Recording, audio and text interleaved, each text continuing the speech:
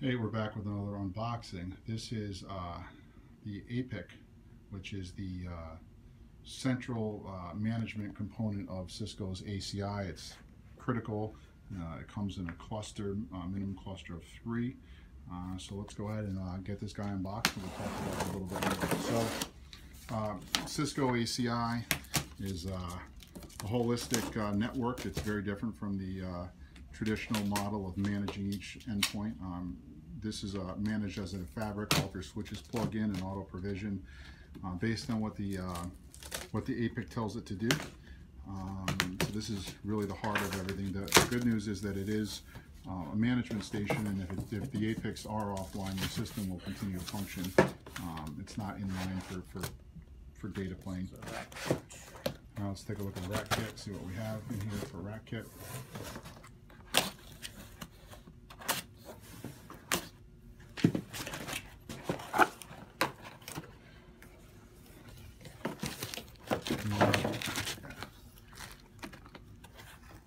Okay, so this one looks like one that's just going to potentially connect right into your rack without requiring any rack nuts. It's got some bolts that look like they'll fit right in, so that should be convenient. So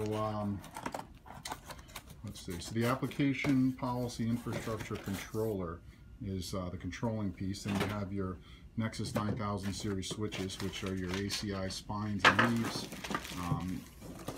All of your leaves connect to spines. All of your external hosts and networking connect to leaves.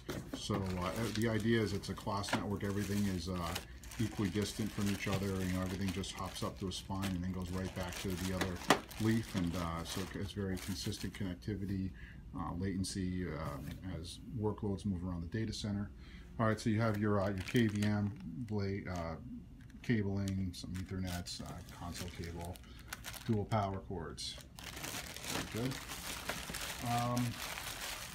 So some of the things that you can do with ACI, some of the benefits, automation. You basically define application data flows within the fabric, and you can these workloads can then move around, and policy follows them around. It works for both physical and virtual environments. It extends into hypervisor, distributed switch like the Cisco AVS, the VMware BDS. Let's see what else. It has multi-tenancy built in. Okay, so here's the rear. We've got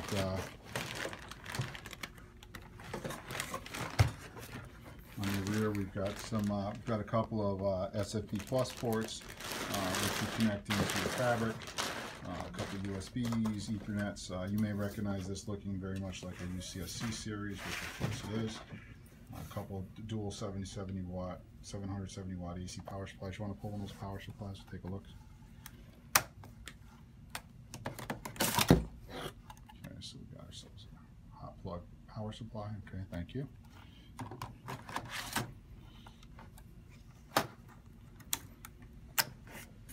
Okay, let's take a look at the other side in the other minute.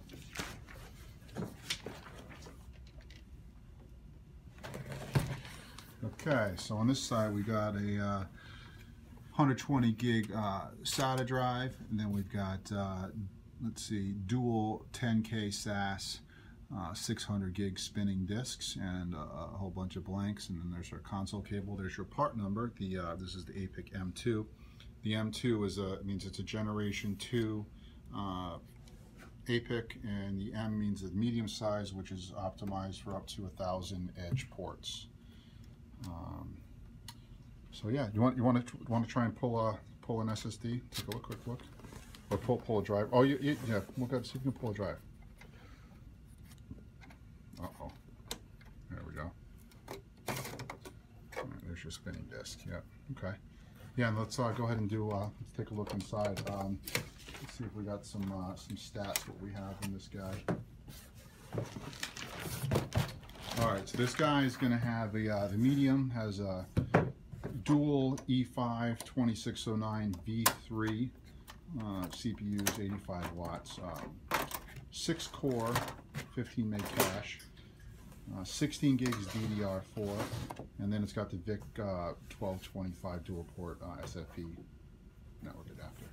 So as you can see, we got our four sticks of memory and bank 0, or and we've got 6 fans, dual CPUs. Here's our VIC 1225, and I think that's about it on the hardware. Let's see if there's anything else we should talk about.